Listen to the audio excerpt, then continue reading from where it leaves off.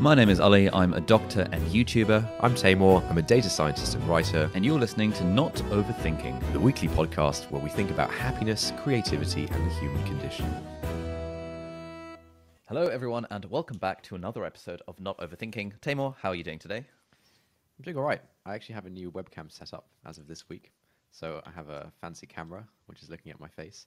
So hopefully when we upload these episodes to YouTube next week, I think you said we'd do it next week, right, Ali? I think that's a plan, yeah. Okay.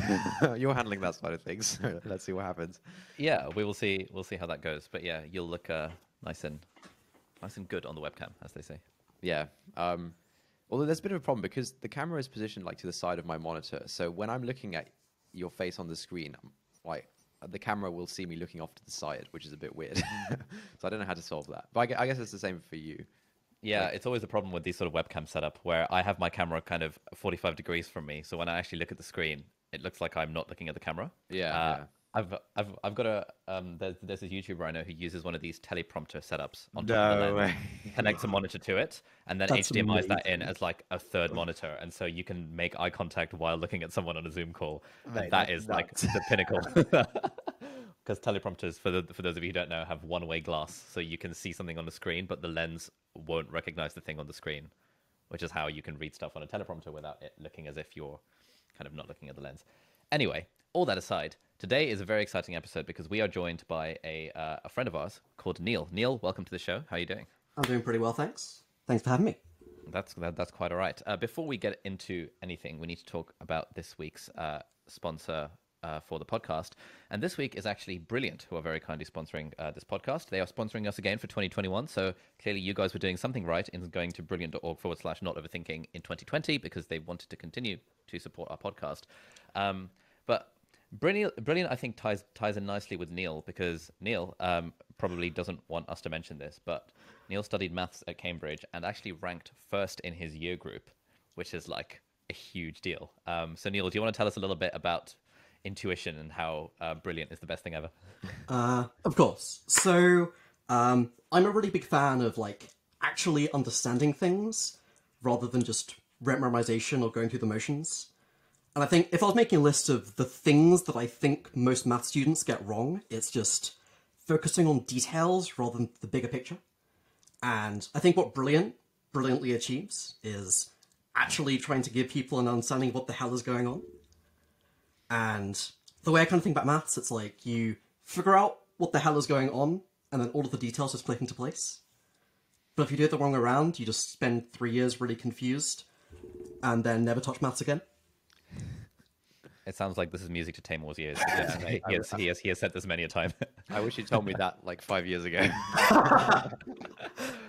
Anyway, if you guys want to improve your own intuition, then as you know by now, Brilliant is a fantastic online platform for courses in maths, science, and computer science. So head over to brilliant.org/not overthinking.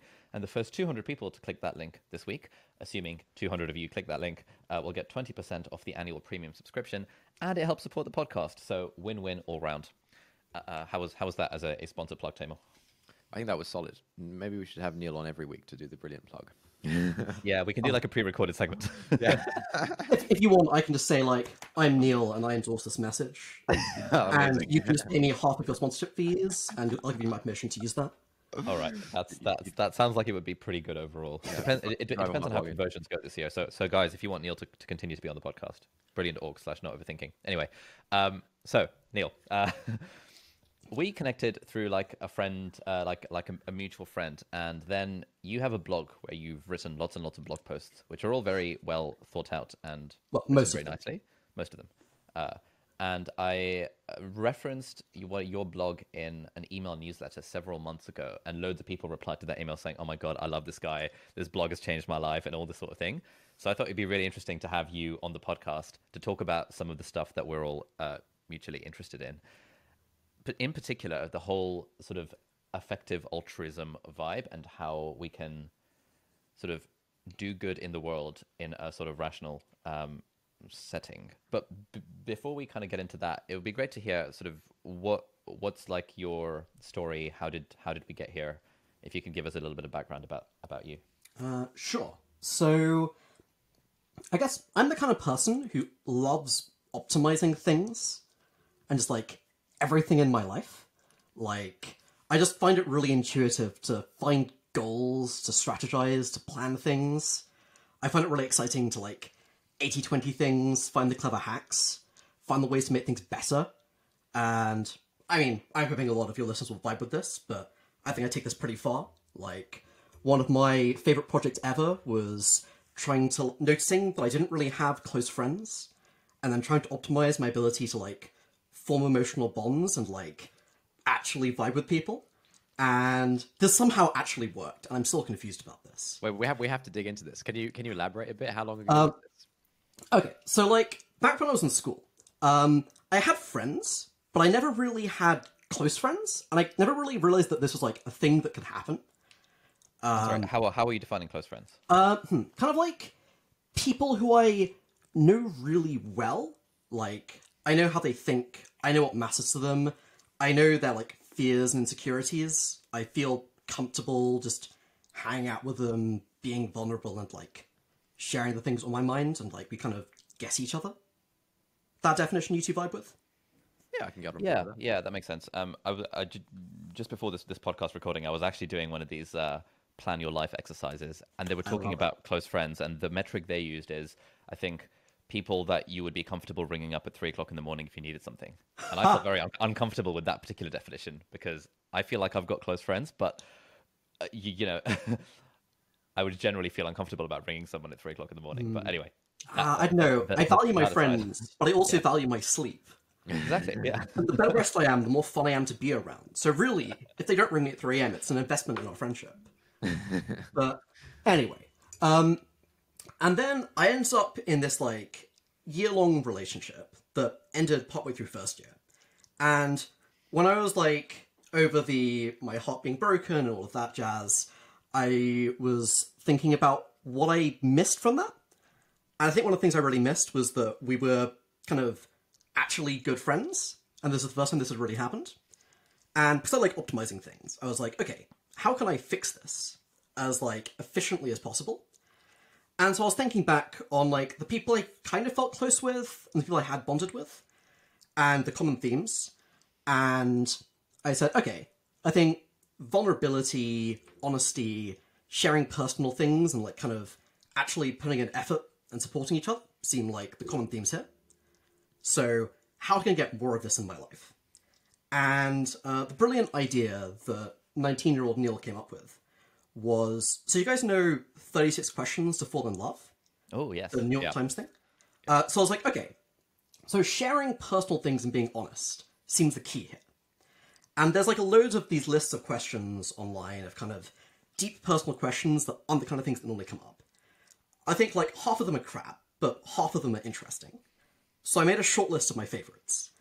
And then I went to a bunch of the people who I was kind of friends with and said, hey, I'm trying to become close friends with people. Are you down for just, like, going for a several-hour walk, going through this list, and just, like, trying to actually get to know each other? Somehow, a bunch of them said yes. And then I had about a 50% success rate for, like, still being really good friends with them today. Wow. And That's a pretty solid success rate. I know. I was like, I still can't really believe this worked. And, like, nowadays, I'm a lot less artificial than this. And, like, I try not to do the, like, standard list of questions thing. But I kind of think of it as, like, I had this default way of doing socializing and friendships, where you only do small talk, you only talk about surface level things. And going through this list of deep personal questions just, like, broke me out of that and put me far away in some completely different, like, place of the social landscape. And I tried that for a while. And that made me realize that, like, you can just kind of be vulnerable and get close to people way, way faster than you normally do. And a lot of people just really vibe with this. And I think that I just leveled up a ton in just ability to become close to people in that project. Oh wow, that sounds interesting. Wait, so before that, was there like a fear of, like, vulnerability? Like, you were kind of scared of being vulnerable with people? It just wouldn't really come to your mind that, oh, I can, like, open up about something, or I can, like, ask them about something? What was going on before that? Yeah, more the second one. It just, like, wasn't a thing that I realized I could do. Okay, right, yeah, yeah. It's kind of like you're in an you're like in a role playing game, and in social interaction you have like a few actions, like Yeah. chat, ask about Yeah. the weather, give them a compliment, and ask a deep personal question just wasn't on my action list. And Got I it, realize that yeah. it just can be. Yeah. Um, So what's an example of one of the what's an example of vulnerability in this particular context? um, Like what's something that you'd be more open to sharing with like now that you may not have earlier? so And just to give a bit of context, like the first time we spoke, I also felt like an instant like connection to you because we were both, I feel like, sharing quite somewhat vulnerable things, and you said something that, oh, it it makes me anxious when I have phone calls like this because XXX. I was like, oh wow, that's like such a nice thing to say because I felt a little bit like I sort of anxious about this phone call as well because I'd been reading your blog and stuff, and the fact that you sort of put that feeling into words made me feel instantly at ease. yeah, a sad fact is that my level of anxiety is directly proportional to the amount of YouTube subscribers somebody has. So that conversation was just off the charts. Oh well, it's all a But learning process, isn't it? yeah, I think like people tend not to talk about like their anxieties or insecurities or like things that bother them or just like things that aren't going that great in your life. And um I think you can take talking about this a bit too far. Like I think I don't really like being around people who just only ever talk about the ways their life sucks. But just being open that it's a thing going in your mind, that it's not a big deal, but it's just like there, and you're comfortable sharing it, I think goes a long way. A social strategy I like quite a lot is I kind of think about conversations as giving the other person hooks to dig into whatever they find interesting. So I just like, in the standard how's your life going bit of the conversation, you just bring up the things that I think are genuinely interesting that I might want to talk about, and don't push on them, but just leave them there. And sometimes the other person picks on one, sometimes they don't. And if you just give enough hooks, you'll eventually get into a conversation you both actually enjoy. And I think a lot of people get kind of closed off by default, and it's hard to get anything to happen with them. And just implicitly saying, oh, here is a wide range of things I'd be excited to discuss with you. Pick the ones that you think are fun. Just means you have way more awesome conversations.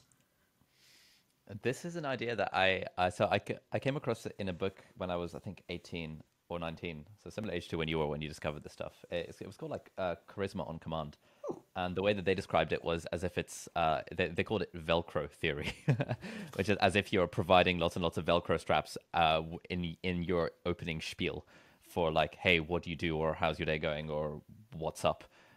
Just to be able for someone to kind of latch on with Velcro, and so I was like, oh, this is really interesting, and that advice I also started using when I would do interviews and things, and check when out that coaching book. people on like med school interviews. That when someone asks you why medicine or anything like that, you just give them a few different Velcros to hook onto, and then they'll just ask you about whatever they're most interested in. Yeah, I love that. I think this is like one of the most useful things I ever really got for just having good conversations consistently. Nice. And like being willing to do the same with what the other person says. Like, notice the hint of, oh, that's a bit surprising. Or like, that's a novel thing you said that I don't think I quite agree with, or I don't quite understand.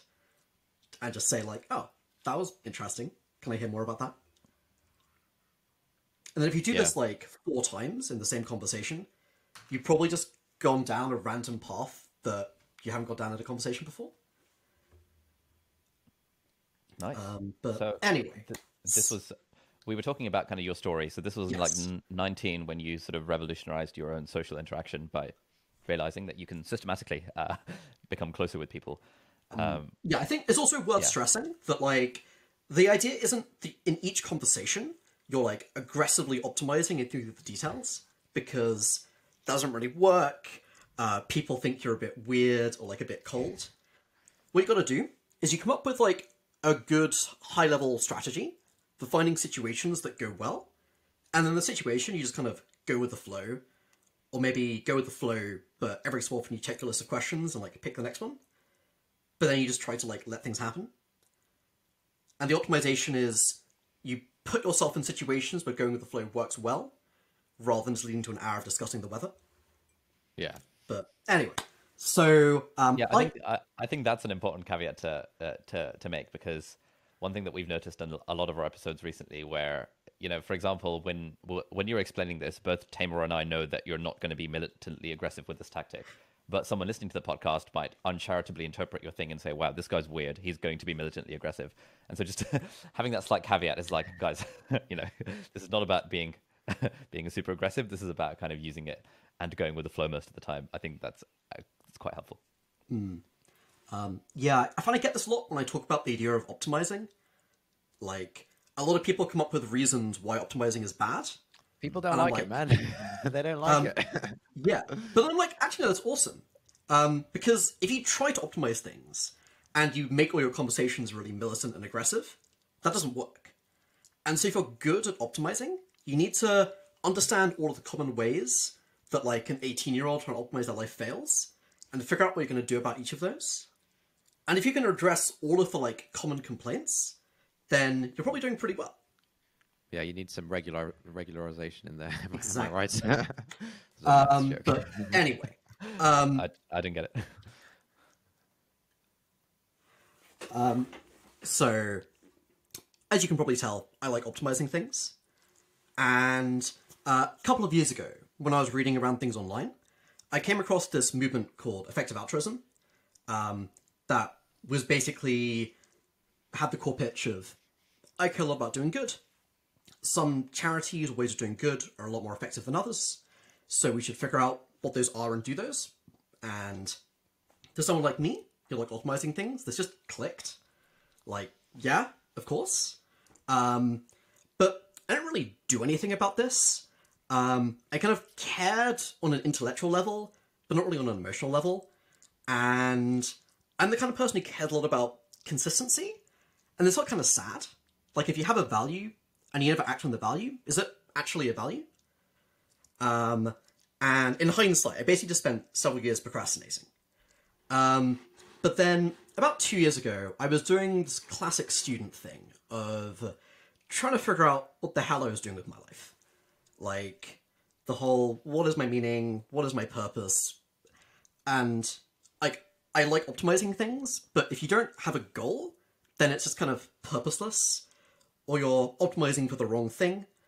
And, like, a lot of the obvious goals, like money or status or prestige, were, like, I could go and just try to get those, but I don't actually care about them, and it would feel kind of empty. And I knew that I cared about things like happiness and fulfillment, but I can get those in loads of different ways, so it's not really a drive. And I realized that one of the few things that actually did seem worth making a central purpose was, I want to make progress on the world's biggest problems and make the world a better place. And I can't really imagine putting a bunch of effort toward... I can't really imagine regressing putting a bunch of effort towards this. But I still had this reluctance of... I just didn't feel like a strong, passionate drive to do this. Like, you hear about these people who spend their lives working with NGOs in Africa in terrible conditions, making the world a better place, and I'm just not the kind of person who would be able to do that day in and day out. But the thing that clicked is I realized that I don't need this to do a lot of good. Like, there are ways of doing a lot of good that aren't a sacrifice. Like, I can find important problems to work on that I think are interesting. I can find the work that matters and try to figure out how to shape the work to fit my motivations. And, like, I think the effective altruism movement was a really big part in this click happening for me, because both it gave me a lot of important ideas about what doing good means, but I'm also the kind of person who gets pretty socially influenced. Like, the saying, you're the average of the, like, 10 closest friends is very true for me. And I get all my motivation from being around people. And in effective altruism, I met this community of, like, awesome people who actually cared about making the world better and were doing something about this.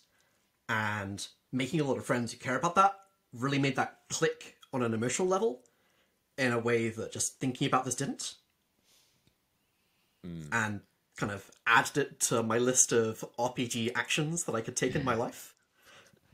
Okay, so that's interesting. One thing I wrote down as you were talking is that you said that one of the tenets of effective altruism is this idea that, or rather, one of the ways that you were thinking was that A, I care about doing good.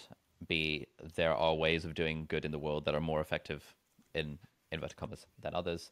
Therefore, I should sort of optimize for those effective ways of doing good. And the thing I wrote down was this idea of I care about doing good. This is something that we discussed with our mutual friend Lucia as well on a podcast a few months ago about this gulf between the intellectual, yes, doing good in the world is a good thing, versus the this is something I actually care about on an emotional level. And and so you said that when you started hanging out with people who were into this sort of stuff, it helped it click emotionally. Can you identify like what it was about hanging out with these people that helped you emotionally care about doing good rather than just intellectually care about doing good? Does it add like a social sort of status element to it where, you know, you get the kind of long-term, deep, meaningful benefits of doing good and living by your own values, but you also get some like nice short-term benefits of making friends and people thinking you're a nice and cool guy and sort of finding your tribe and kind of participating in your tribe. Is it that, or is that a bit uncharitable? So I think that's definitely part of it. Like, one thing that often comes up when thinking about altruism is some people think that it just has to be this purely noble, selfless thing where you're sacrificing everything you care about to make the world better. And I don't vibe with that at all. Like, I think what matters is there are people who could be suffering who are not. There are, like, lives saved. The world is a better place. If the people doing this have, like, really awesome, happy lives full of pleasure and hedonism, like, that's great. This is fine. And I think that people are motivated by these base things like status and prestige. And if you can make doing good be the thing that gets you loads of status and prestige, but make sure it's actually doing good, not just looking like you're doing good, like, I think that's awesome. Which is a long preamble to say, yes, totally. Or, so, like, part of it is there's a sense of status and prestige of a lot of my friends think that doing good as effectively as you can is awesome. Part of it is hanging out with people who think all about motivation, but think about it from the perspective of, I know what I want to be doing.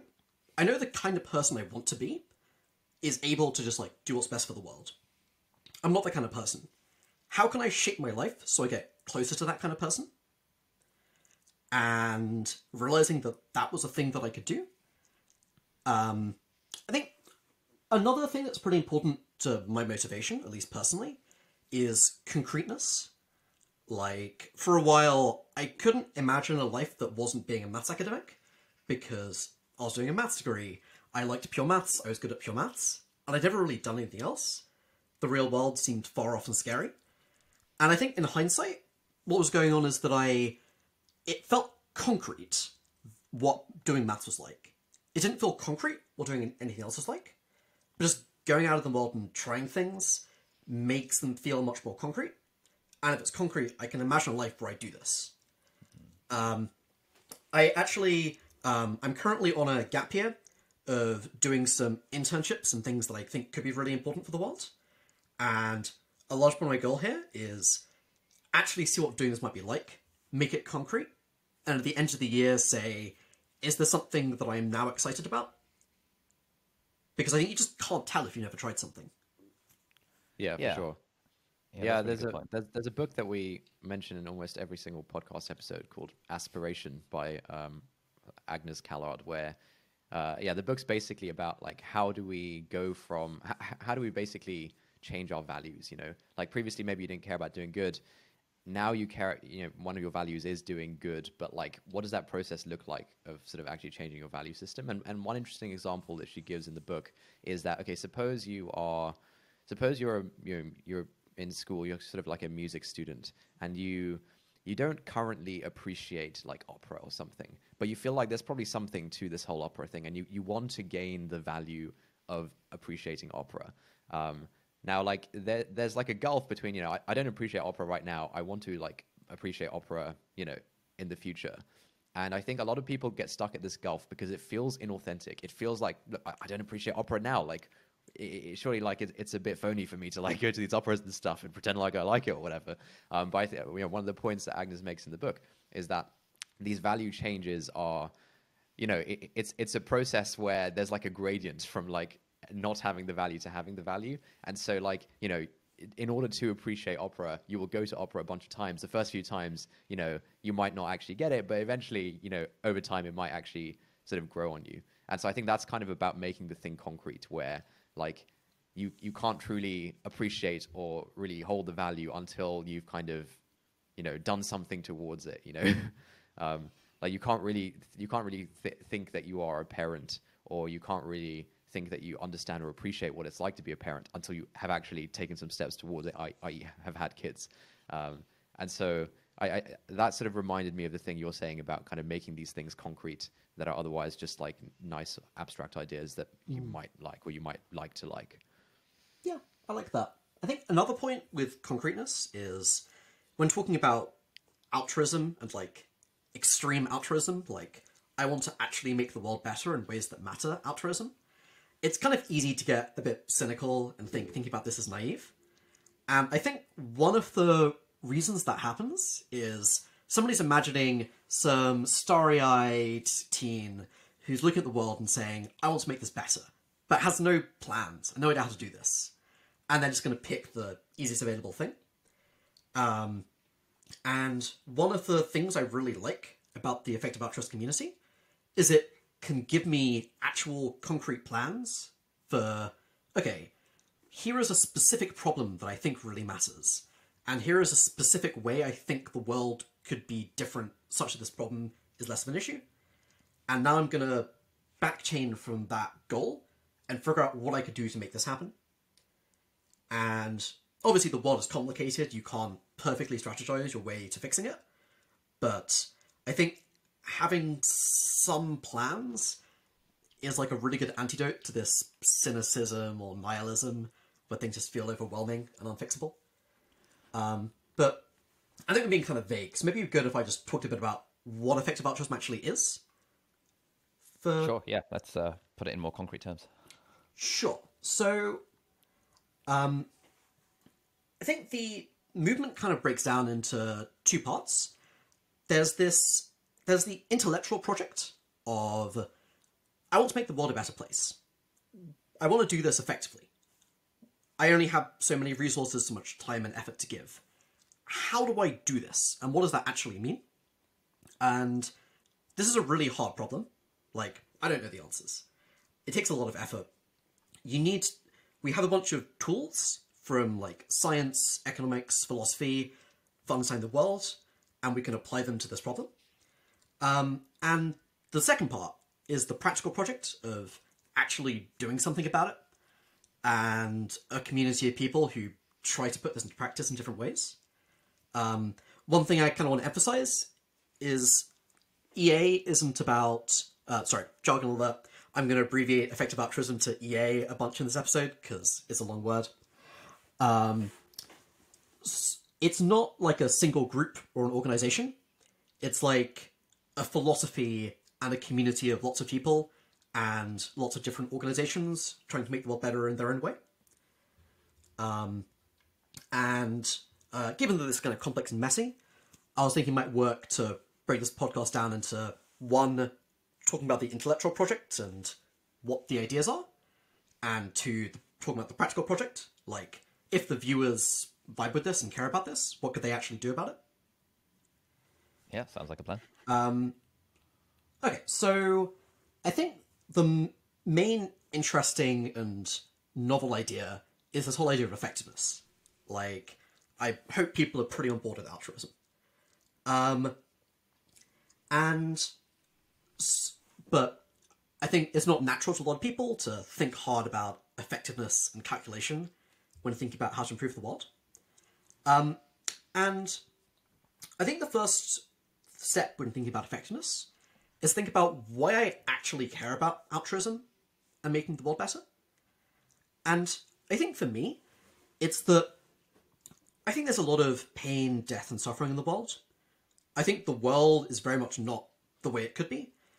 I want to live in a world where everyone is happy, healthy, and thriving, and human civilization will flourish into the long-term future, and our children and our children's children will have lives far better than the lives we have today. And this is fundamentally a statement about the world.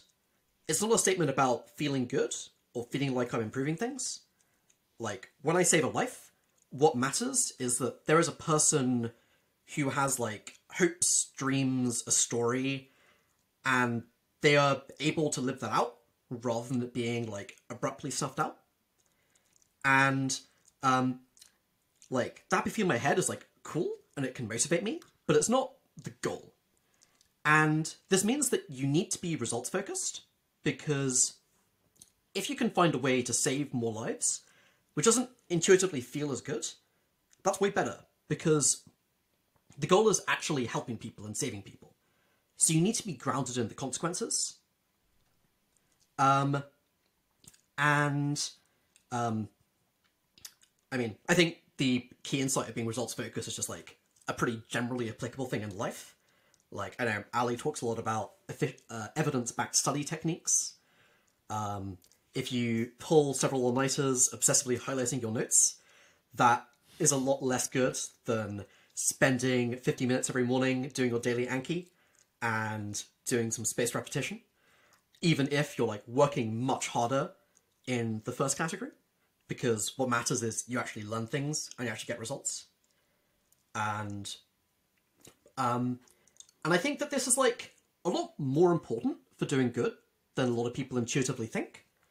And the two key reasons here are that there's a big spread in how much good different things can do, and you can't help everyone, so you need to choose and make trade-offs for how you do good. So, an example I really like for this idea that there's a big spread is this idea called the 100x multiplier. So, there's a pretty robust result from sociology that people's welfare improves by about the same amount when you double their income, no matter how wealthy they originally were, bar, like, really rich people. Like, if somebody lives on $1 a day and they go to $2 a day, that's about as big a deal as somebody on $100 a day going to $200 a day. And the world's poorest people are about 100 times poorer than the average person in the West. Like, the average income in the US is about $30,000. And there are a bunch of people, like big charities help, that live on about $1 a day, or about $300 a year. And you can kind of think of most interventions as basically just giving the equivalent to giving people money. Like, if you run a soup kitchen, that's kind of equivalent to giving people the money to, like, buy more food for themselves. And so it would take about $30,000 to double the income of the average person in the US. But with that money, you could double the income of 100 people in sub-Saharan Africa. And there's this awesome charity called Give Directly that just literally does that. It takes the world's poorest people and just gives them money. And these are the people who live on about $1 a day. And personally, I think we can do even better than this. Like, Give Directly isn't the place that I actually give money to. But the key point here is that the spread is massive. And, like, I think when discussing global aid, there's often a lot of objections people have, like, oh, you're not respecting people's autonomy, you're creating dependency. But this is just literally giving the world's neediest people money and telling them, make your lives better, however you think is best. And it's 100 times better than the average thing helping people in the West. And it's kind of hard to get your head around how big a deal 100x is. Like, in London, I spend about £1,000 a month on rent. If there were 100x differences in the rental market, then shopping around and putting in effort could get me an apartment for £10 a month. If I spend about £2,000 on a, like, top-of-the-range MacBook, if there were 100x differences, shopping around could get me one for, like, £20. Like, the normal world doesn't have 100x differences in it for things that are, like, as trivial as buying a laptop. But saving lives has these massive differences in it. And, like, it's easy to just do good by following your intuitions and following this warm, fuzzy feeling of helping people. But I don't find this 100x difference intuitive. So following my intuitions means I'll miss out on things like this. And the second key point is that there are trade-offs, and the trade-offs matter. Like, if you think about something like time management, there are loads of awesome things I want to be doing. Like, I could be doing this podcast with you guys, I could be reading a machine learning textbook, I could be hanging out with my friends, I could be doing tutoring, earning some money. I don't have enough time to do everything I want to do. And if I just say yes to everything that comes up, I'm implicitly saying no to things. I'm just saying no to things that come along later.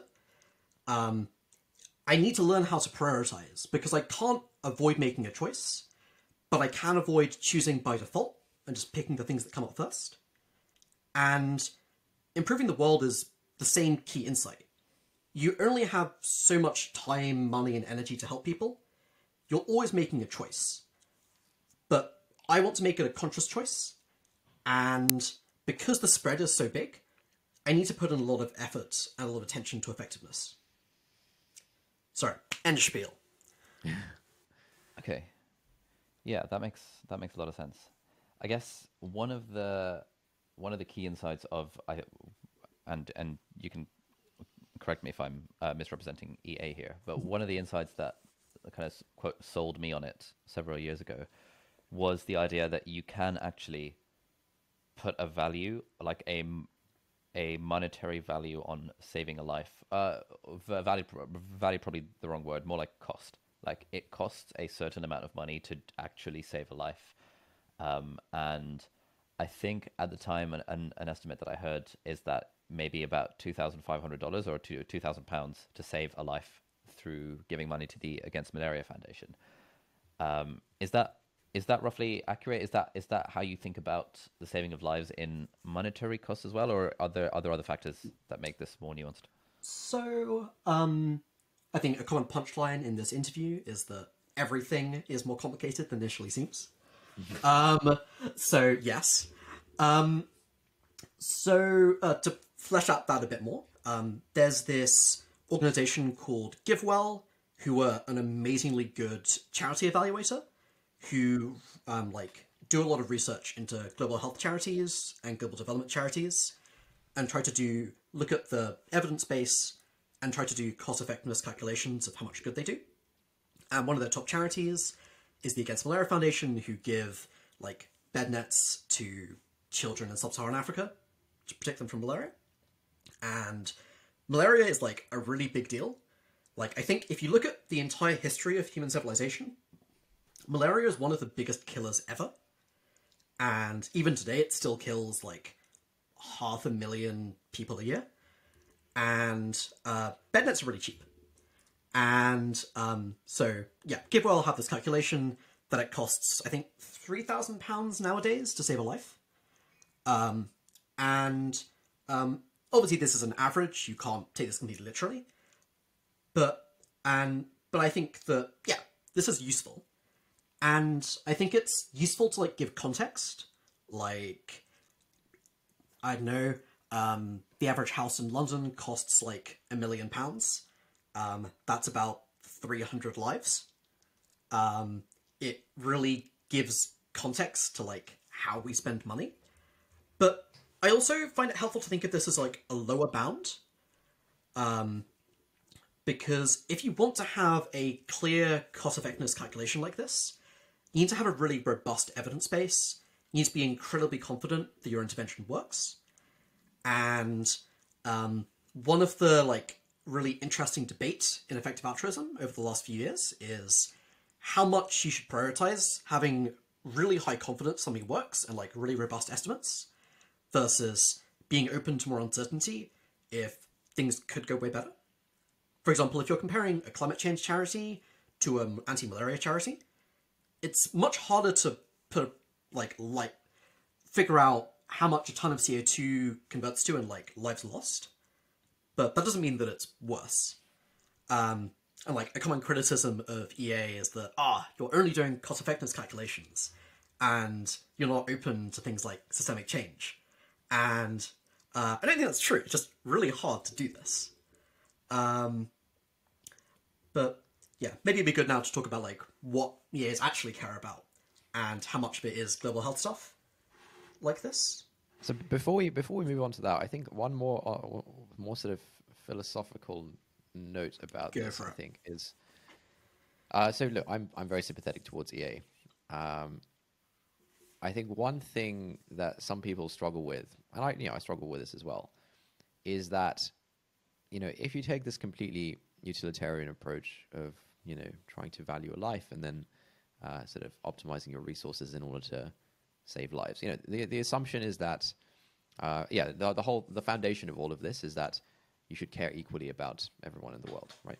That's what this all kind of stands on, and it's a very nice idea, but I think like having this foundation of like you should actually care about everyone in the world equally. You shouldn't care about helping your family more than helping someone who's more deserving. All this kind of stuff. I think there is something lost in not having a sense of a local community. I think like a lot of people derive meaning from close-knit local communities, and even though it's a nice idea to like care about everyone equally, I think it feels to me like something is lost if you don't have a sense of the local community and you're sort of only ever focusing on doing the most kind of good globally. Like I think a lot of people would have trouble with this, and I from what I read, I don't know if EA has a good like way of marrying these two things, because the thing I'm talking about of local communities, it's completely unquantifiable. It's like stuff to do with like meaning and things like that. Just like I hate when you can't quantify important things. Yeah, so it makes it really tricky. I mean, the way I kind of justify it in my head is like, okay, I have this need for local community and sort of narrow meaning, and so I will be unethical and give money to the homeless man in London rather than give that money to someone more deserving, or like I'll be unethical and like do this thing which only like helps people in in the place where I live, which is obviously much more well off than a bunch of other places around the world. I see that as like, okay, I'm not perfect, I'm going to do this thing which is like definitely not doing the most good, but I'm sort of optimizing for like my own personal meaning occasionally. How do you think about that at all? Like, what's the current sort of, how do EAs kind of think about this? Yeah, so that's a really tough question. So I think the way I think about it, so I think it is just like obviously true that if I can save 100 lives that are far away, will never meet the people, or one life of like somebody in the UK, I should save 100 lives far away. Like, yeah, there's a right answer and a wrong answer to that question. But I don't think that's really engaging with the meat of what you're saying, which is that this feeling of local community and meaning is like important, and something is lost if you just forget about it. Is that the key point? Yeah. It feels like something. It feels like some fundamental aspect of the human condition is lost if you completely ignore that. Yeah. So the way I think about this, I like to think about my life in terms of having budgets. Like, for example, I do not donate all of my money above exactly what I need to live to the world's poorest people. Wow. I know, I suck. I suck. Stop this recording right now. Most people in effective altruism do not do this. And in part, I think there's a good argument for not doing this, because if you're on a movement where you say, you'll only let you in if you're wearing a hair shirt and nothing else, then you're not really going to get many people on board. And the point is to be something that people actually want to be part of. Yeah. But I think the second point is that the feeling of meaning and my life not sucking is kind of important to doing good in the long term. Like, I really like the quote doing good is a marathon, not a sprint. Oh, okay. Like, Yeah. if you're the kind of person who thinks about how can I aggressively optimize every last thing, and you're like, personal meaning, how many dead kids in Africa is that worth? Like one, get rid of that. Then you're probably going to stop trying to do good after like a few months and just burn out. And this means that over the course of your life, you don't do that much good. But also, if you only ever help people in your local community, you're not doing that much good for the world. And Yeah. so I like to think of my life in terms of having budgets. Like, I will think about the amount of time and energy that I want to spend on things to do with altruism, and I'll say maybe 80% of that is going to, like, the things that I think are most effective, and 20% of that I just want to spend in the ways that, like, feel meaningful to me. Yeah. And you make that split once, and you never think about it again. Okay. Because you really don't want the thing where every time you're thinking of where you can spend £1, you're like, man, I could give £20 to that homeless guy, but then I could instead give it to a kid dying of malaria. Yeah. And you really don't want that decision every day. Like, That's that pretty takes stressful, so much energy. So one thing I really like, there's this thing called the Giving What We Can pledge that I know Ali has signed and did an awesome video about. And the idea is you pledge some amount of your income, say 10%, to give to effective charities. And then you just say, okay, that part of 10% of my income is just gone. I'm going to figure out where to spend that effectively. And effectiveness is the only thing I care about here. And then what a lot of people do is they say, okay, 10% is the bar. I am giving that. With the other 90%, I can do whatever I want. And if I want to fund a new playground for a local park near me, I can do that. But don't take it from the budget that's trying to make the world better as effectively as you can. Yep. And that's the best way I found of balancing between these two. And it's kind of key because I'm a mathematician. I want things to be principles. I want there to be a perfect solution. Right. But it takes a lot of energy to think about these questions. And just drawing a line in the sand, saying that's my budget, is the best solution I've come up with. Yeah, I think the budget thing, it's a good like practical solution.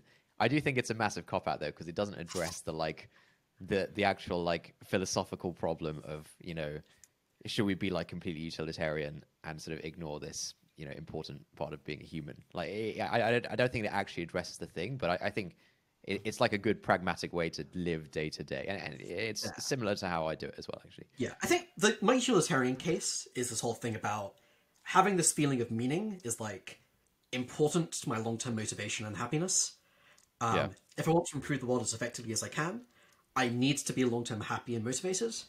Okay, and the budget is just a way of implementing that. I get that. No, I'm going to continue to push back. I think that is still a cop out because all right, I think it's a cop out because because you're essentially still denying that there can be another like another sort of justifiable motivation. You know, you're saying that you're basically saying, right, the only justifiable motivation is to do the most good, and I'm just trying to like hack my life so that I can live long enough and happy enough to keep doing the most good. But you're still denying the fundamental like human thing of what I think is a fundamental human thing of like local community and some like, you know, local tribe. I think you're denying that, and you're saying that actually it's actually only the utilitarian kind of saving lives that counts. And I'm doing this budgeting thing in service of that. And I think like I think a lot of people, I think EA doesn't sit right with a lot of people because I haven't seen anything that really addresses this. And I feel like it would be great if there was a way of saying like, yes, the sort of utilitarian approach of saving lives is, you know, is good and you should do that. But also like there is some kind of, I don't know, maybe you call it duty or something to like to local community. And it would be nice if the framework can kind of holistically allow both of those two things to exist. Whereas I think the thing I've heard from EA is like, you know, you sort of have to subscribe to the fully utilitarian thing of saving lives, and like, you know, that's sort of the only source of the only kind of justifiable kind of value or way to live, or whatever. Do you get what I mean? And I think that's I found that a little dissatisfying. I think that's like, it's sort of something that other people struggle with as well. But I don't think there's a good answer, by the way. I'm not trying to push you to like give like some grand theory about this. Yeah. Yeah, I think one of the things that's kind of messy here is, so like, my mind runs on this biological hardware that has evolved in over hundreds of thousands of years, living in tribes of less than 100 people. And this means that I'm hardwired to think about the people in my local community. Yeah. And this is just like a thing that's hard-coded into my mind. But the world we live in is so different. There are 7 billion people who live in many of whom live in conditions far worse than the things I see around me. Yeah. And my mind just like can't cope with this. And that leads to weird tensions like the ones you're talking about. Yeah. Yeah. Another thing that might be slightly satisfying is the idea that what matters isn't whether I personally feel the feeling of local community, but that it exists. And that if I can like make the lives of many people better, such that they can support their local community, Okay. then like maybe that's more important than me personally feeling it. Guys, I think I've got a solution. All right. Let's hear The it. solution is that I feel like this whole debate is basically the marshmallow test on steroids. Our human brains are hardwired to want the marshmallow right now because of various things. But if we can delay our human urge for the marshmallow right now and delay the gratification, we will get more marshmallows in the future. Similarly, our imperfect human brains are hardwired to seek meaning in the local community right now. And therefore, knowing that, we have to at least counteract that feeling slightly by thinking about the fact that, okay, I need to sort of not weight that so highly because my intellect is not capable of sort of counteracting this sort of tens of thousands of years of evolution. It's just a marshmallow test on steroids. I don't think that. I think that's like, I think that's pretty similar to what Neil was saying, and I think, yeah, I think it's the same cop out that's saying like the only justifiable, valuable thing to do is all the life saving, and look, this is like it's almost like an axiomatic thing, but I think again you're basically saying no, it's not really justifiable to care about the local community thing. We need to fight this because the only thing that's justifiable is saving lots of lives. I think a lot of people would feel that it is almost a starting point that, some aspect of local community, or like caring, for example, caring about your family is like the most constrained form of local community, right? It's like a starting point thing. I'm not making like some, propositional claim that like, oh, you should care about family. I think a lot of people have a starting point of, they care about their local community. They will just see that as a starting point of like what counts in life, and what you're saying is that no, that doesn't count in life. What counts in life is saving all the lives, and so I don't think that really solves the problem. I think that's, yeah. It'll be, my point is just that it would be nice if there was a principled way to allow for both of these things, but I think currently in terms of philosophically where EA is, there's actually no way to do that, and I think a lot of people have trouble with EA for that reason. I mean, so I guess it's similar to, like, the thing that comes to mind is this thing I've been debating with people for months about this idea of self-improvement versus self-acceptance, and how there is in fact no sort of firmly Westernly philosophically, i.e., sort of logically rational way of squaring these two. That this balance between self-acceptance and self-improvement. And in fact, if we take a more, quote, Eastern philosophy approach to it, where there is this yin and yang, there is this balance, and we actually don't have to fully reconcile these things. We can care about self-improvement while at the same time also accepting ourselves. We can think about improving the world as a whole effectively while at the same time also being invested in our local community. I agree. It would be nice if there were a firm sort of equation to satisfy this, but obviously, you can definitely care about both things, but I think like, I don't think we're going to make too much progress in it, but I think like in caring about both things, it is somewhat, there's a bit of a sort of cognitive dissonance because like, I think the EA kind of philosophy really does require you to buy into the very utilitarian way of looking at things where that's one thing you value. But obviously, like practically, you can definitely live your life caring about both things and being okay that it's slightly inconsistent or being okay that it's whatever, right? And I imagine everyone who's in EA lives like that. Yeah. I think there's like one thing people take from this part of the conversation. It's that you can be an EA and you can also care about your local community, your Yeah. family, and having kids. And like a lot of people do. Yeah. And if you feel this like tension, you don't have to just give up on the idea of improving the lives of everyone. Yeah. Though Yeah. I agree that That's it's not principled, and this Yeah. also annoys me as well. But anyway, should I return to saying what the hell EAs actually believe? Please. Yes. So, yeah. So the key insight that I'm going to hammer on again and again is this idea of spread. That there is a big difference in how much good different things can do. And one of the really important ways this manifests is I kind of think of effective altruism as being about 80-20ing doing good. Like, there's 80% of the effort gets 20% of the good done, 20% gets 80% of the good done. You just should always be looking for, like, the big wins and doing those and just forgetting about the rest.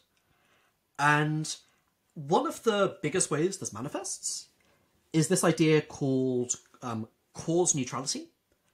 So I think a lot of altruistic movements are focused around a cause, like gender equality, climate change, protesting against the war, things like that. But I think that the problem you're working on is one of the biggest determinants of how much good you do, because there's a really big spread between how important different problems are. And so what effective altruists do, they say, I just want to do the most good. I don't know which causes matter the most, so I'm going to be neutral between them. And try to figure out which ones matter most. This is again another point where this tension with like personal connection comes up, where people who say lost a grandparent to breast cancer really care about breast cancer charities or something like that. The way I kind of think about this is I have a personal connection to people living and flourishing in general. It doesn't matter what the specific thing that stops them living and flourishing. I just want the world to be better. And it doesn't matter whether somebody loses a parent to breast cancer or like war or whatever. I just want to make sure as many people as possible don't lose somebody. And figuring out the right cause is kind of hard. But a heuristic I find useful is look for the groups who don't have power and don't have a voice. The people who are disenfranchised by society. Because you can kind of think about the world as there is an optimal way that we would try to help everyone, but the people who can argue for themselves get a lot more power and resources. So the people who can't argue for themselves are going to not have as much as they should have. And three big groups are the world's poorest people.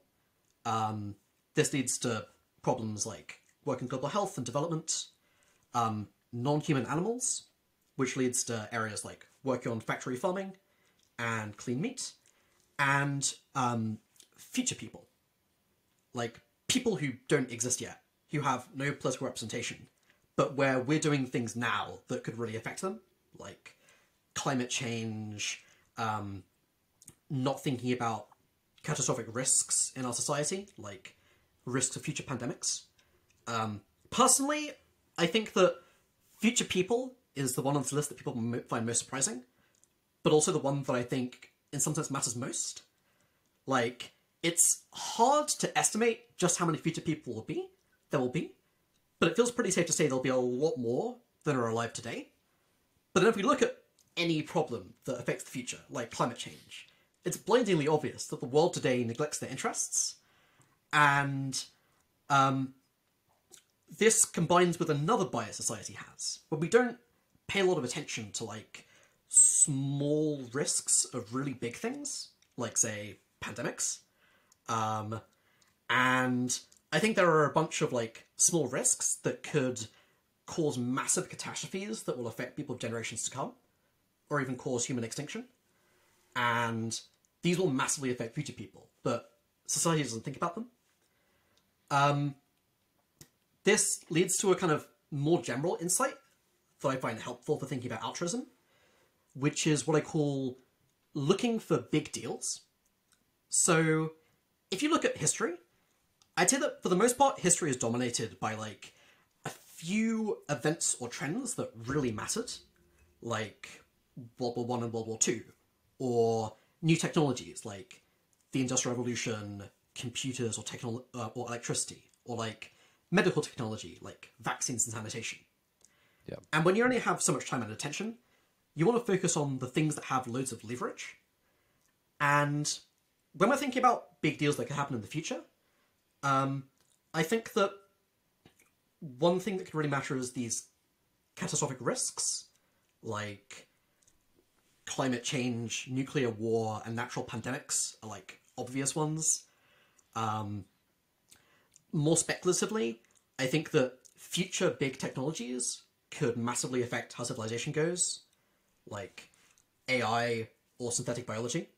Blockchain. And I think this year has made it pretty clear that society does not, or rather, 2020 has made it pretty clear that society does not think about these risks. And one thing that EAs care about a lot, that I'm feeling a lot more invested in now, is preventing future pandemics. And people have been talking about this for years and how the world is unprepared.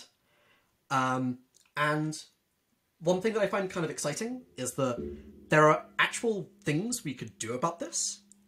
Like, there's a company called Sherlock Biosciences who are working on making broad spectrum testing, which means you can have tests where you could put a sample from a patient on them and it could like show you all of the different pathogens, viruses and bacteria in there and let you know if there's something novel in there. And like, just imagine a world where in Wuhan, back in December 2019, they had these tests. Some people came in with some weird pneumonia. They put on these tests. They're like, oh, huh, there's something new here. That's kind of concerning. Maybe we should lock down this neighborhood of Wuhan. This weird, novel pneumonia goes through this neighborhood of Wuhan. It doesn't spread. And nobody in the West ever pays attention to that news story. That's the kind of world I want to live in. And I think it's a world we could live in. But it's not the kind of thing society invests that many resources in. That is an altruist. I care about that a lot. Does that make sense so far? Yeah, I'm on board with that. Cool. The two other tools that I and EAs find helpful. The second tool is that finding the best ways to do good is really hard.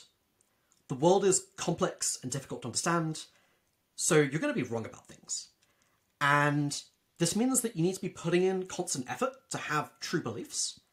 Like, that's why we call it cause neutrality, not why you should only care about future people, and that's the right cause that matters. Because we're, like, we could be wrong. You need to think about tools like, what are your biases? Using cost-effectiveness calculations rather than intuitions, testing your beliefs. One key thing for me is, when somebody disagrees with me, actually trying to hear them out and take them seriously and understand why we disagree. Because sometimes when I do this, I'm like, oh, huh, I was just wrong. Thanks for letting me know. Nice. And it's easy to just get defensive and be like, no, you're wrong, I'm awesome, everything I'm saying is true. And a third, a more speculative tool that people in the community have been talking about a lot in the last few years is this idea that you should be willing to be ambitious and pursue uncertain strategies that could be really important. The idea here is that if we look at ways people have tried to do good in the past, most of the impact came from a few things that were really big deals. And that, like, the average impact per person was dominated by a few people who just did things that went amazingly well. And so you want to try to be that kind of person. This is the same kind of insight as a venture capitalist who funds 1,000 startups, thinking one might be big, the rest will fail. An example I really like here. Do you guys know the story of Stanislav Petrov? No. So he was I think, lieutenant in the Russian military during the Cold War, back in the 80s. And he was monitoring their nuclear weapon warning systems. And the systems told him there are 5 missiles incoming. And it was his job to, like, raise the alarm, say, the US is launching missiles on us, we need to launch back, and basically starting a nuclear war. And he said, wait, why have they sent us 5 missiles only rather than thousands? This makes no sense. And he just didn't do anything about this. And this turned out to be sunlight glinting off clouds and a bug in the system.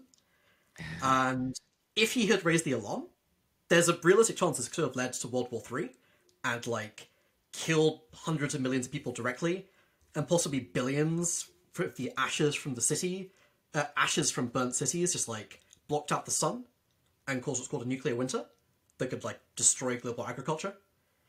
And the thanks he got was that he was kind of demoted, informally punished because it was really embarrassing, and it was just massively hushed up until after the Cold War. And I think that he saved billions of lives. And it's just this one nuts. guy That's who was so in the crazy. right place at the right time. And another thing that's kind of terrifying about the story is, so the nuclear weapons were on what's called launch on warning, meaning when we think something bad is happening, we're willing to launch back to retaliate. And the US and Russia's missiles are still on launch on warning. Well, China's are not. China says, if you actually land nuclear weapons on our soil, we will launch things back at you. We have enough missiles that this will still fuck you up, but this isn't... But, like, we're not going to risk causing World War III with bug in our systems. And, like, one person can do this much good. It's crazy. That's a great story. I never heard that before. Yeah. So what are some practical ways in which one can go about trying to become the next Petrov? Join the Russian military. Yeah, I mean, becoming the next Petrov is hard. I mean, I'm pretty excited about more altruistic people going into something like the military and being in important positions like that, but I'm not sure this is, like, the best thing people can be doing. So, I think the main thing that I think about is, again, how can you 80-20 doing good when it comes to putting this into practice? And again, this means identifying the big things that really matter. A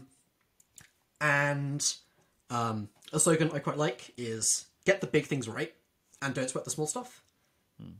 A lot of the impact comes with the big things, but it's easy to burn a lot of energy stressing about the small stuff, like, am I recycling right? Am I, like... Am I saving money on this latte? Yeah, exactly. Like, am I getting the cheapest groceries so I can save up more money to donate? And, like, you'll burn loads of energy and it just doesn't really matter. So, a pretty common misconception is that EA is only about making donations, and it's only about evaluating charities and funding the best ones. The way I like to think about it is my life is kind of a collection of resources, of which money is one of the resources, and with the actions I take, I choose how I allocate my resources to change the world. Like, money is one, but time, energy, my social capital, my productive labor are others. And for a lot of people, the most important resource by far is their career. Like, the length of the average career is 80,000 hours, which is just an obscenely long time. Like, I don't think I've lived 80,000 hours. It's just like... actually, that's not true. I think I have lived 80,000 hours. I'm like 22. I think I've lived 16,000. Some quick maths coming out. It's a ridiculously long time, which is the important part. And you can kind of think of donations as just like converting your career into money and then figuring out what to allocate that money, which, like, can be a good way to use your career, but isn't obviously the best way.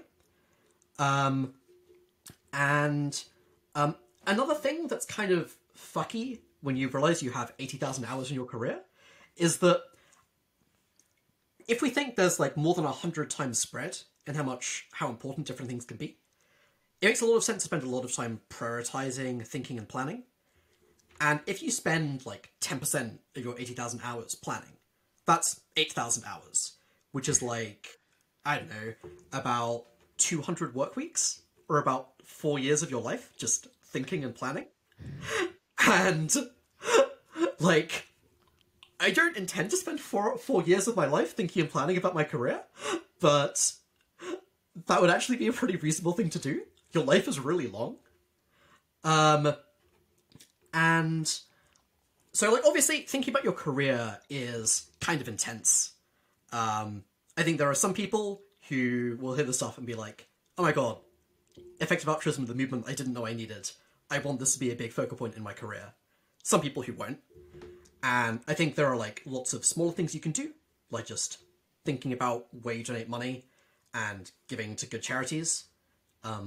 Give.org is a great resource for this, just saying. But I think that figuring out whether you can do a lot of good with your career is, like, the first thing to think about.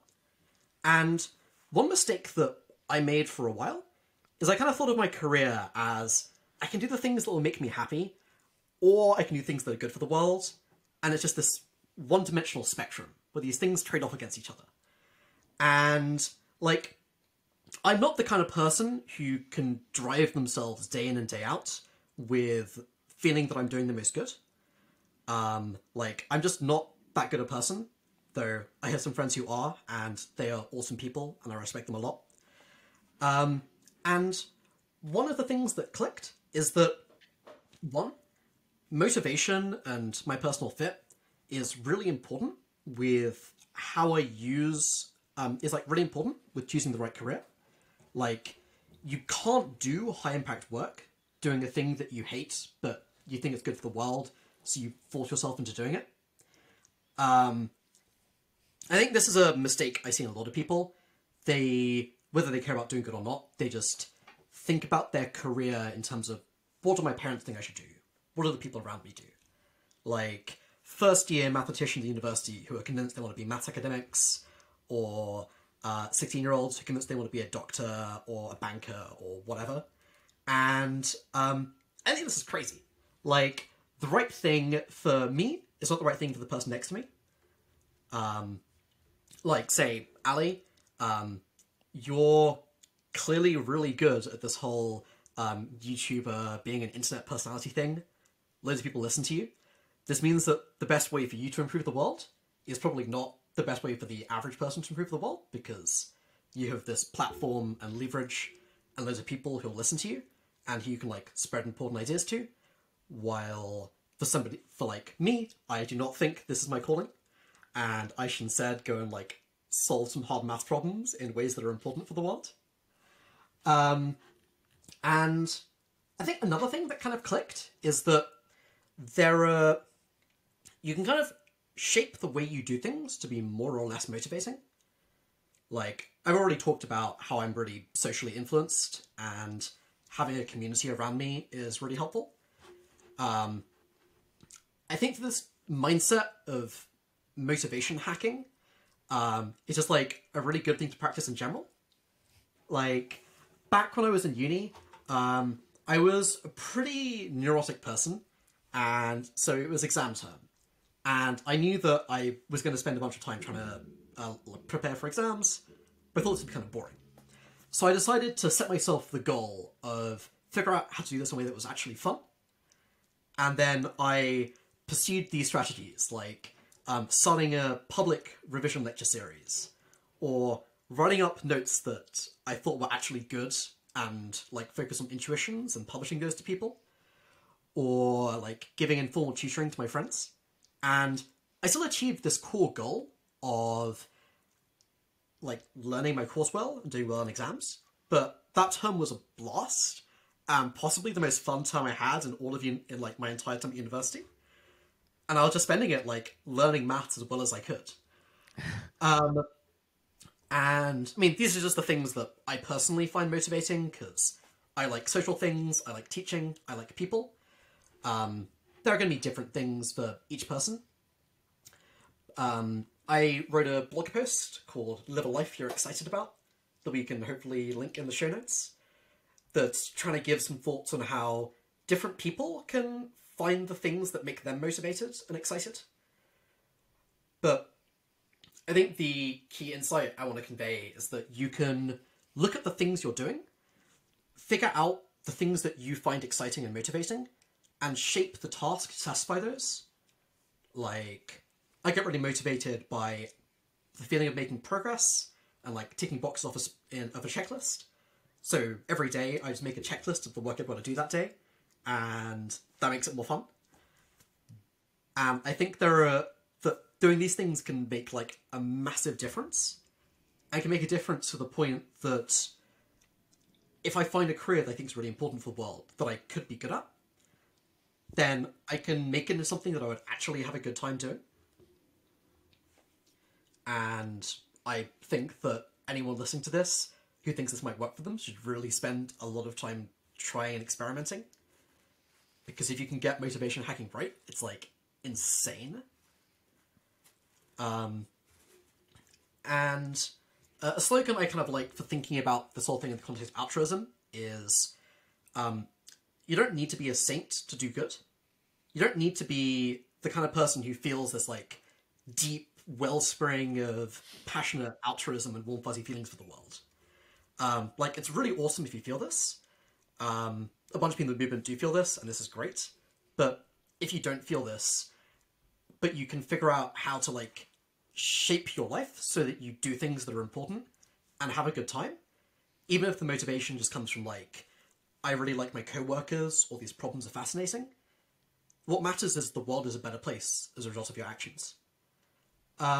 There's a quote I really like to kind of tie off this section. Courage isn't about not being afraid, it's about being afraid and going ahead anyway.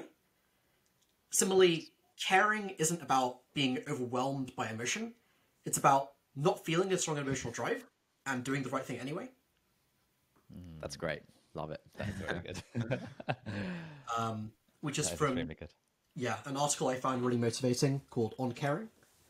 Oh, yes. I think Ali mentioned that in a previous newsletter. Indeed. Great article. Yeah, I used to think you had to feel, for example, the way Lucia does, i.e. sort of genuinely feel the suffering of people to, feasibly do good in the world and give to charity. And we're like, oh, I'm just not that kind of person. Then I read the article, I was like, damn, okay, good. I don't need to be that kind of person. I can just do it anyway because it's the right thing to do. Yeah. One thing I find kind of helpful is, rather than thinking motivation as it's just like big lump, separating it into drive and values. So a value is like, if I look back in my life 10 years from now, what things will I actually care about having achieved and doing? And drive is like, what keeps me motivated day to day? Like, what do I get up in the morning to do? And for me, altruism and doing good is like a really, really core value. And it's like kind of a drive. Like, I feel happy when I do good, but I have lots of other drives, like social motivation, status, solving fun problems, the feeling of excitement and novelty. And what matters is that I achieve my values. My drives don't have to be the fact that I'm achieving my values. Like, I think a lot of people listening to this probably care a lot about productivity and getting shit done. And one way that you can like hack your drives to do this is by listening to podcasts like this or following Ali on YouTube. Thank you. YouTube.com/Ali Abdal. Is that the URL? It is very good. And just like listening to people you respect talking about this, putting yourself in a social environment and people who care about that. And like that can achieve the value of doing loads of work without the really hard problem of having the drive of do loads of work. This is really, really good stuff. I definitely need to chat to you about this offline as well, because a lot of this stuff is making up some of the chapters of my upcoming book. Well, I say upcoming; it's a long while away. About meaningful productivity, and one of the main spiels in the book is going to be this idea of, we've actually got a whole section about hacking motivation, about how can we align our wants with the things that we have decided in advance that are going to be goals that are worthwhile pursuing or things that are meaningful to us. On that note, one thing that I've been thinking a lot about is values, and you seem to be quite clear on what your own values are. At least that's how it comes across. Do you have any ways that you find helpful of thinking about or identifying this list of values? So, one so coming up with the values is like really hard. But one idea that I've been kind of toying with over the last few months is when you have a hard problem, just be willing to spend a few hours working on it. Like, I get productivity coaching, and a few months ago I was talking to my coach about how my biggest problem is I just don't have goals, and I don't know what I'm aiming at. Beyond this kind of like high-level thing of making the world better. But like, what does that actually mean? And I realized from talking to her that I'd never actually just tried solving this.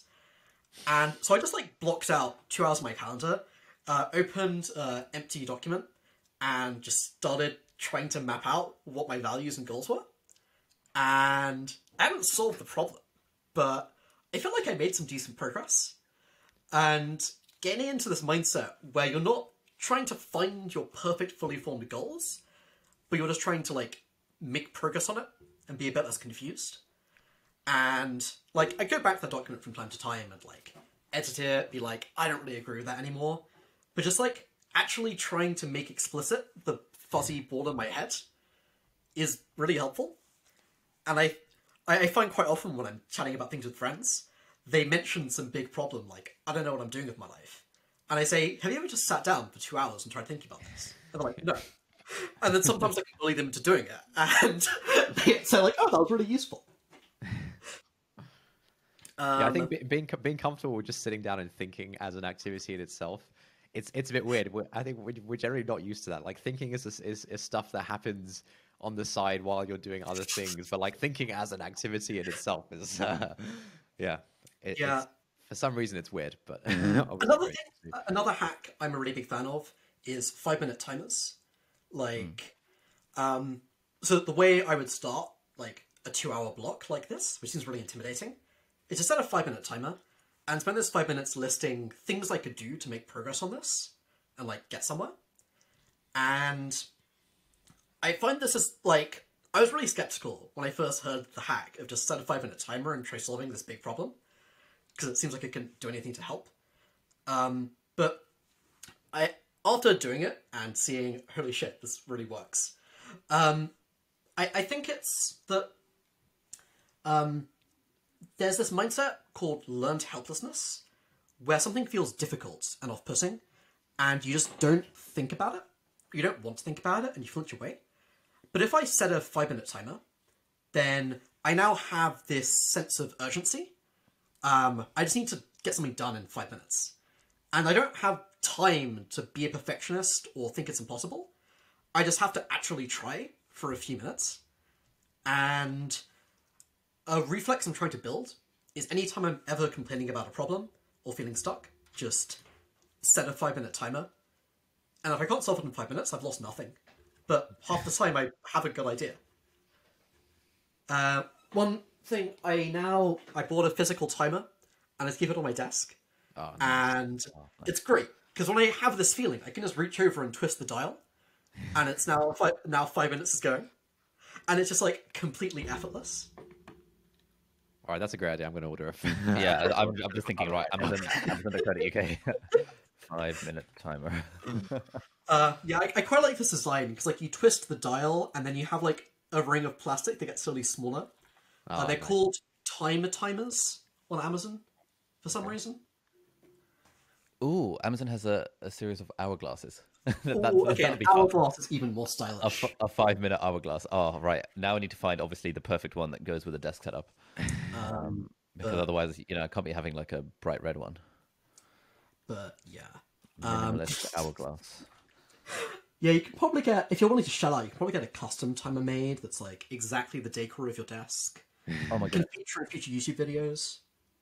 Mate, this is actually ingenious, and then it's also a tax deductible business. Am I right? I love it. But yeah, another thing that I think is kind of helpful is just talking to people. Like, I'm a pretty extroverted person, and I find that a lot of my thinking is just done by talking to somebody and just like bouncing ideas off of friends, or like having a slightly awkward silence. And the pressure of I need to find something to say this for this awkward silence is like a really good way to be creative. Yeah. But Yeah, I don't Yeah, know. that's it. That's interesting. So I've been in my quest to write this book. I've been trying to write 2,000 words each day for the last, well, since the start of the year, and I did it. It worked well for the first 6 days, and for the last three, I haven't made much progress. So I thought, you know what, this morning I'm going to do the thing where you go for a walk and record a voice note where I sort of say my thoughts out loud and then use Otter or Descript to transcribe it and stuff.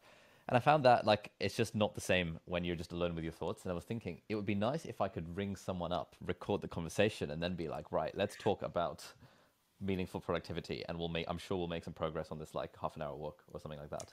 Fair. So I that is mean, next on my to-do hit me list. up I will add you to my list of people next time you're to doing this. sick.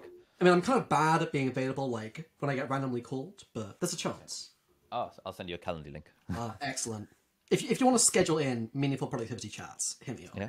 Oh, fantastic. Speaking of, this week was the first time I used a Calendly link to schedule in a date. Oh, I love it. Yeah. But I just thought I'd share that as like a win for the week. I love it. Yes, one of my recent experiments for trying to optimize my lack of a dating life is I now have a go on a date with Neel anonymous form on my website. Oh wow. So far, all three responses have been jokes, but I'm optimistic. So, you know, anyone listening to this, We'll hit definitely me link up. to that page of the website. Excellent. Hopefully we'll get some more inbound leads. What are your qualifier questions on this form, if any? Let's see. So I tried to keep it reasonably. I'm trying to balance between have it low enough effort people actually fill it out, but high enough effort it's not just complete trolls. So other than like boring questions, it's Oh, trolls! All right. what are you looking for in your romantic life right now? And I link to a blog post where I talk about like how I think about good friendships, because that's also how I think about good relationships. Why did you decide to fill this out? Or like, what about me resonates? And like, why are you interested in me? And what kind of things do you find exciting to think about or talk about? Okay. And Yeah, that's very. Yeah, I think a big benefit of like having a sort of having some kind of public self online where you're actually sort of broadly authentic about in line with the way you actually are in real life is that like, you know, if for example if someone reads your blog and they really like, you know, the posts and the way you think and stuff, chances are you'll probably get on with them, and so it's actually a great filtering mechanism for this kind of stuff. yeah, I think there's also this annoying thing with romance where if two people are interested in each other, there's a big barrier to saying anything, because if the other person isn't interested, that's kind of awkward and might damage the friendship. Right. And this is just a good way to publicly signal, like, it's chill. It's chill, Like, yeah. hit me up if things don't work out. I don't care. I still think you're cool. Yeah.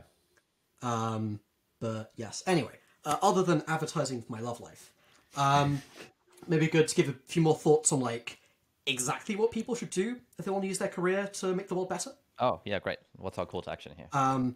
Yeah. Or so I guess first I just want to talk about like careers generally, altruistic or no, because I think careers are really important, and I see a lot of people making mistakes.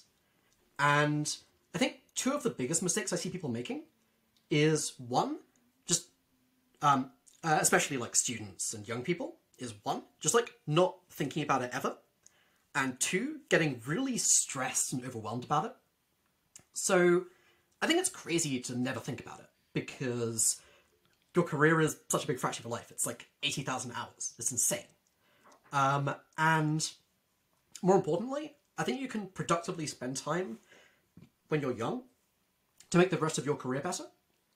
And I think it's also kind of understandable to feel stressed and overwhelmed about it, because there are people who are like, yes, I get that argument. It's a really big deal. Yeah.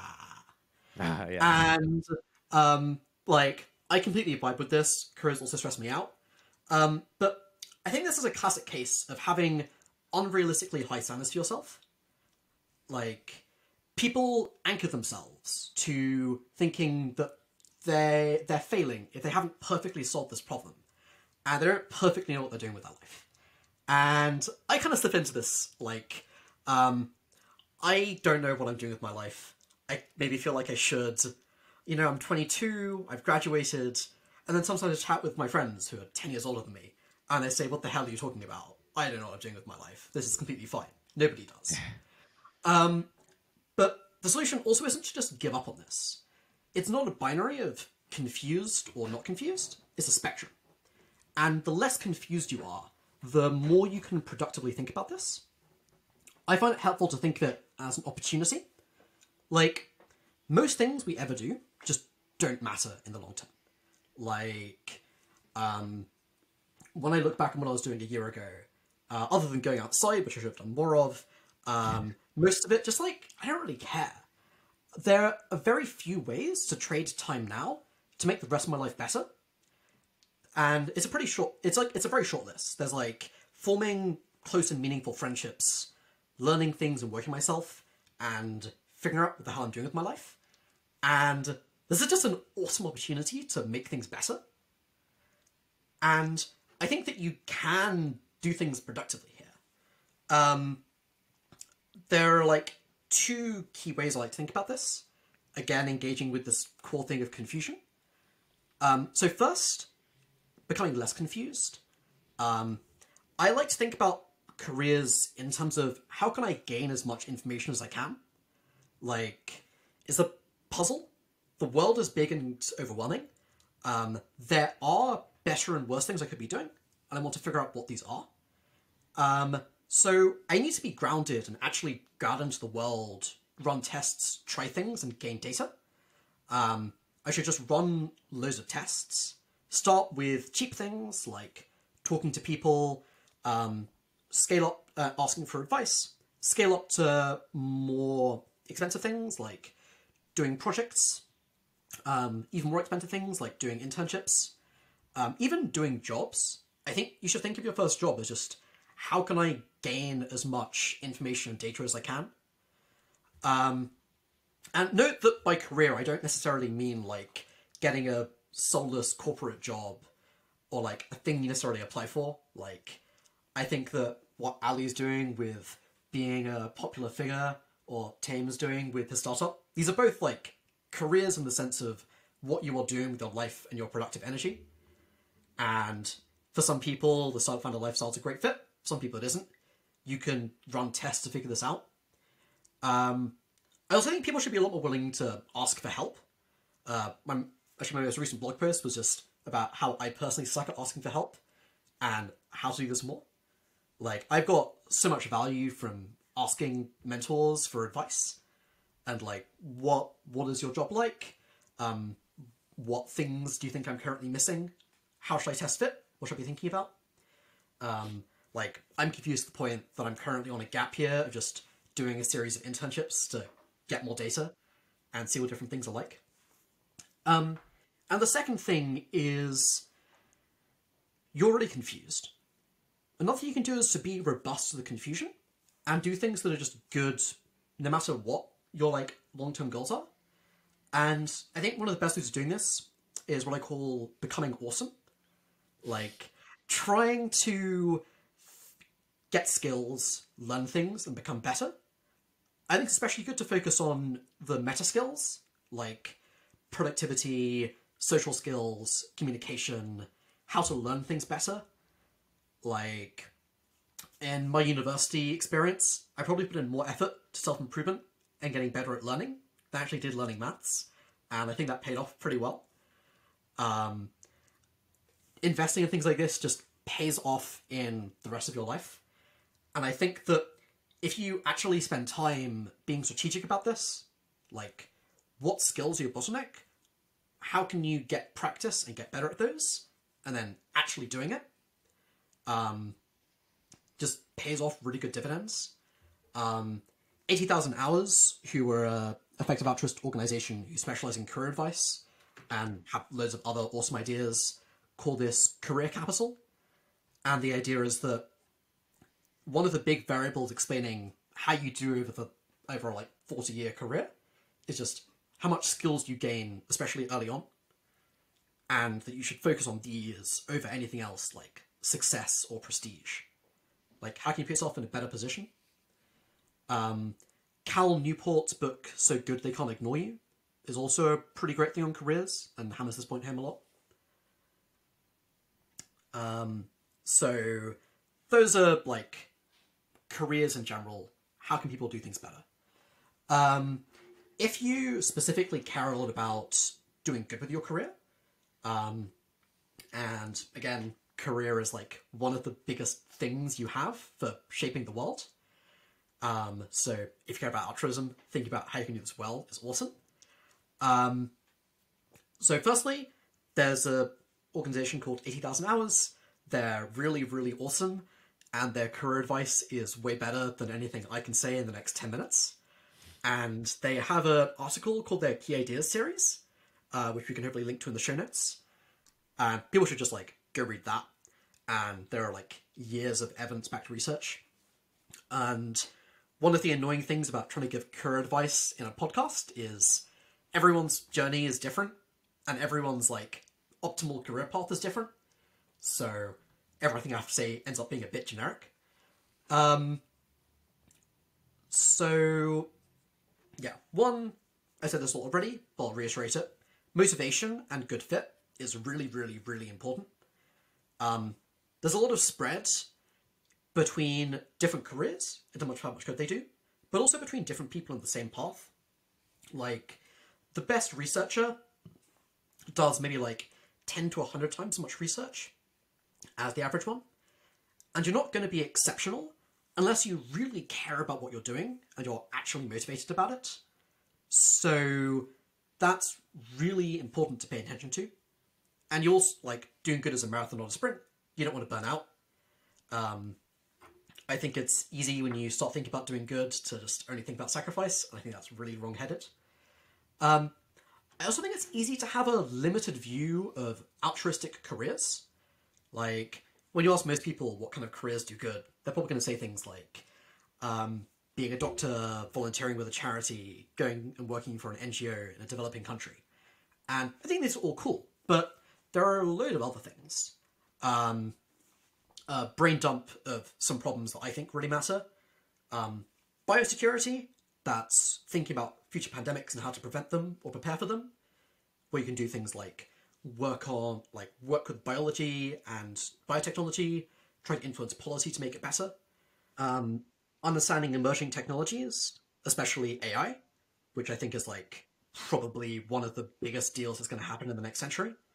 I think there are a lot of important technical problems here that can be solved to get systems that do exactly what we want, rather than just things that kind of do what we want. There's lots of important policy work, like if half of all jobs are going to be automated in the next 50 years, how can we make sure that this is good for the world, rather than just creating an even more hyper-rich class? And just how can the world adapt to these big social trends? Doing research into how to prioritize between problems, and like, are there important problems we're missing? This can do with like talented economists, philosophy researchers, social scientists. Working on global health, like just earning a lot of money and donating it can make a really big difference here. Working in policy, working for NGOs, working on global development, like if you're an economist, working with governments in poorer countries. Making lives better for factory farmed animals, like going and campaigning and talking to companies, working on technologies like clean meat, working on problems like climate change. I think one of the big bottlenecks here is policy.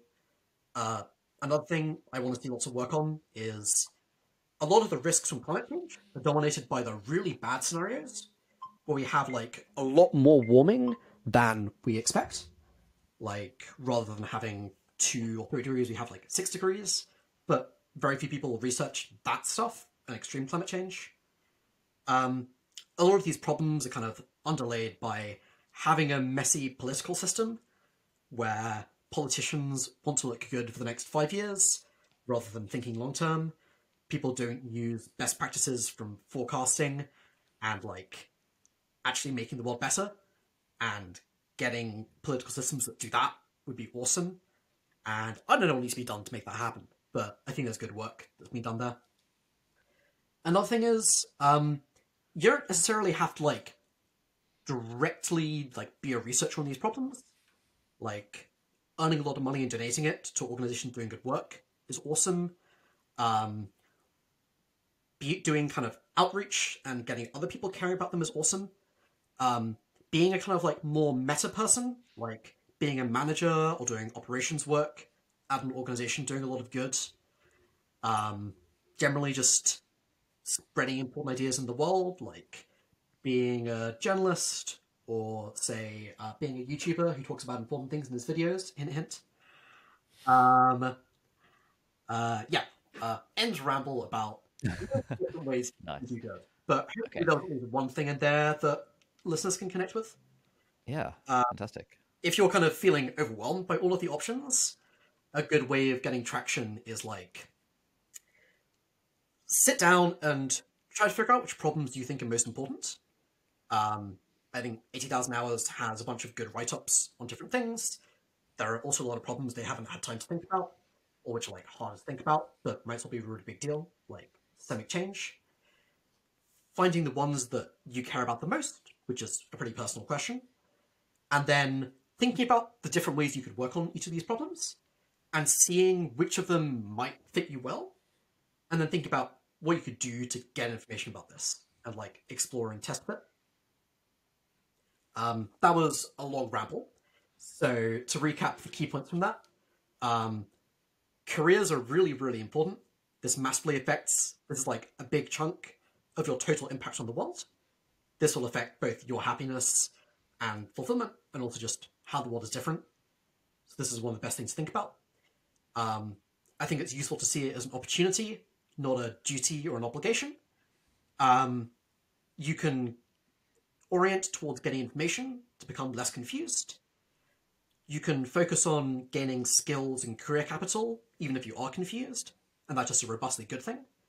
And if you care about altruism, I would recommend figuring out the most important problems and then thinking about which careers you think could help with those that are high impact and might fit you well. And you should go read what 80,000 Hours has to say about this, because it's far better than anything I'm saying right now. Amazing. That Nice. seems Yeah, like we'll definitely link to 80K in the show notes. yeah. I was taking notes throughout of all the other things that were mentioned, so we will link to as many of the things that I can decipher my handwriting on as well, along with Neil's blog and 80,000 Hours and all the other resources that we talked about in the podcast. So I feel like that's a good place to wrap things up. Give a closing thought then. Yes, of course. Yeah, I think if there's like one key message you take from this, it's that if you are like my past self and you think doing good is important, but you're kind of doing nothing about it, you can actually do something about this. And you don't have to be an amazingly good person to make making the world better a big thing in your life. And you can do this while having an awesome life. And if you vibe with this and you vibe with how I think about things, come chat with some effective altruists. We're cool people. If there's there's lots of local effective altruist groups across the world, especially in big cities and universities. I can link to a map of like different groups across the world, and there's a bunch of online events nowadays. So if you want to come hang out with people and see if it's the kind of people you want to spend more time with, I think that'd be great. Checking out 80,000 Hours and their thoughts on careers. And finally, I think EA is a kind of messy, complicated topic, and lots of people disagree about it. And I really hate it when I'm listening to somebody talking about something I know a lot about, and I'm like, they got all of these things wrong, and this is terrible. And this happens all the time if you're talking about effective altruism. And I really don't want to be that guy. So there was this great article recently about misconceptions about effective altruism when people hear popular betrayals. So I was thinking we might link to that in the show notes, and people can check that out. And then if they left this podcast thinking something, and the article says it's a misconception, it's completely my screw up. Nice. Yeah, I think I read that article when it came out a few weeks ago. Yeah, I think like I've seen lots of discussions about EA on Twitter, and it seems like there's like a cabal of EA haters where like Yeah, I'll often see like a thread on Twitter where I feel like EA is being completely misrepresented and people are sort of like hating on a thing that that doesn't actually exist. So yeah, I think that article is really good. Yeah, I think like a lot of EA ideas went viral like about 8 years ago when the movement was taking Right, right. like Yeah, go to Wall Street and earn loads of money yeah, and give to like RCT-backed charities with all of the issues that global aid has, and never think about things like high-level change, and also yeah, yeah. never think about emotion and be a cold, calculating person. I try to not fall into any of those traps here. Yeah, for sure. But if Sweet. Yeah, you're EA, please email me with your hate, and I'd love. yeah. We'll link to all that stuff. Where can people find you online, Neil? So your website is neelnanda.io. Is that right? Yep, um, that's my blog. I have about 100,000 words of random essays on there, um, mostly to do with like rationality, productivity, motivation, and social skills. So I think preparing for this podcast has inspired me to like write some more things about EA because it's Oh, fun to nice. actually work out my thoughts on things. And I have a top posts section on there with like my favorite posts and places to start. So if people want to hear me ramble even more, you should go check out my blog. Um, Sweet. That's Neel Nanda, neelnanda.io, and we'll drop a link to that as well. and Sweet, you can also sweet. find my contact details, email me, or fill out either of my contact Neil or Google forms. Yeah, man. Thanks for coming on the podcast, Neil. Usually we end with reading a review. So, Tamer, do we have any Yeah, we actually reviews that it we would had a be really scathing review, acceptable which to read out loud? I think this is acceptable to read out loud. Great. It's scathing towards me, so I can't imagine anyone else objecting to this. All right. So this is a 1-star review from Maya_94 in Great Britain. It's entitled "Disappointing Episode." Maya says, "I've been a listener of the podcast since its infancy. The latest podcast episode, Misogyny, Generalization, and Controversial Topics, was hard for me to listen to. It was poorly conducted, and throughout the majority of the conversation, there was a defensive undertone by the hosts, especially Tamor. It felt more like a Year 9 English class debate rather than a discussion of the topics misogyny and generalization in an open, non-judgmental environment. I expected an intellectual and well-researched episode, but what was presented to us was the inner, unedited ramblings of both hosts. Both Ali and Tamor constantly interrupted the guest host Sheen, dismissed her opinion, and told her on multiple occasions that she was uncomfortable with the topics of discussion, even though she had stated that she was happy discussing the topics, which I found extremely ironic, given that the podcast is titled Misogyny. Once Sheen stated why generalized statements cannot be made without context to Ali, instead of listening to why biases and generalizations are detrimental to society, Tamor interrupted Sheen to defend his brother repeatedly, stating that she was taking this conversation somewhere it didn't need to be taken. I could not finish this episode. I had to end it at 1 hour 32, when another dismissive statement was made by Tamor. Although a lot was discussed, nothing was of substance. I kept shouting, just listen to the hosts. This could have been a really productive and useful episode, but it just continued to resemble a car wreck as the episode went on. Pretty scathing review. That might be the worst review we've ever had of any episode. If it helps, I, it's not very listened to. Maybe I'm a guy, who knows. yeah, so I think last week's episode was probably the episode that's gotten the most responses and probably the most polarized responses. I think on one side we had a bunch of like emails and DMs. I mean, a bunch of people actually said this thing about like I could not finish this episode; it was too frustrating. And a bunch of people said I couldn't finish this episode; it was too frustrating because like you guys just you weren't kind of pushing back enough against some of the stuff Sheen was saying, or like a lot of people were, I guess, in favor of our point of view and where we were coming from, and they felt like we weren't actually properly trying to justify that. And then a few people were also in the camp of this reviewer where they were less sympathetic to our view, and they felt like we were too kind of entrenched in our own views. Yeah, it's very interesting just how polarized it was. Yeah, and even on like specific points. So for example, the reviewer says that I actually messaged Sheen after this, after reading the review, and asked her if she felt like I was interrupting her and dismissing her and things like that, and she said she actually didn't feel that way at all. And it's interesting that this reviewer brings up. I remember there was a couple of points where I think there was one point where I asked Sheen if she felt attacked by something, and I think she said she felt like a little bit attacked or something. And this person, this reviewer highlighted that as like a bad thing, where I was like, trying to claim that she was uncomfortable when she wasn't. And we actually had another one, someone else who I think in an email or a tweet, I can't remember exactly where it was, so that, oh, it was good that you guys were actually a bit empathetic and could tell that sort of, at some points, she may have been more uncomfortable talking about this than you guys were. And so like even on a high level, it's very polarizing in terms of like broadly how it was conducted. And then even on very specific things, like different people have had completely opposite takeaways and interpretations of very specific things in the episode. So clearly that sort of the gender issues is something we need to discuss a little bit more on the podcast. Well, yeah, seems like for sure. topic to handle well. Yeah, no, I think it's a tricky topic to handle well. I think, I think we didn't really get to the bottom of anything. I think like a lot of the episode was spent trying to get on the same page about things. And I think we eventually kind of got on the same page about a few things, but yeah, I think definitely more discussion to be had about the topic. Indeed. So watch the space, and if you're not subscribed to the podcast already, you should hit that subscribe button so you get new episodes downloaded to your phone or podcast player, wherever you get these episodes. Cool. And then the final thing is that this week we actually kicked off the Not Overthinking members community. It started off as a WhatsApp group, and then we very quickly switched to Slack because it's very hard to have multiple conversations on WhatsApp and for lots of people to contribute. So we now have this Slack group. There are currently 54 people in it. We'll be keeping it closed off for just these people probably for the next few weeks as we figure out, what should the group actually look like, what benefits should members actually get, and things like that. And then hopefully in a few weeks' time, once the group and us have figured out how things should work, then we can start expanding it a little bit. So stay tuned for that. Absolutely. Thank you everyone for joining, and we'll see you next week. I had a blast. Thanks for the episode.